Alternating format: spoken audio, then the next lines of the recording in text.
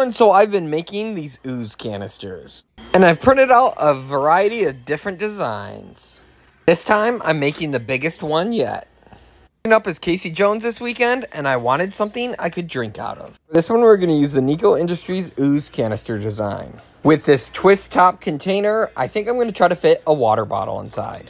So I had to print our canister in different pieces in the original file so I could make it big enough to get on my printer. But we got it all done so it can actually house one of these water bottles. This thing is going to be absolutely massive. In order to fit this water bottle inside, I had to model it up.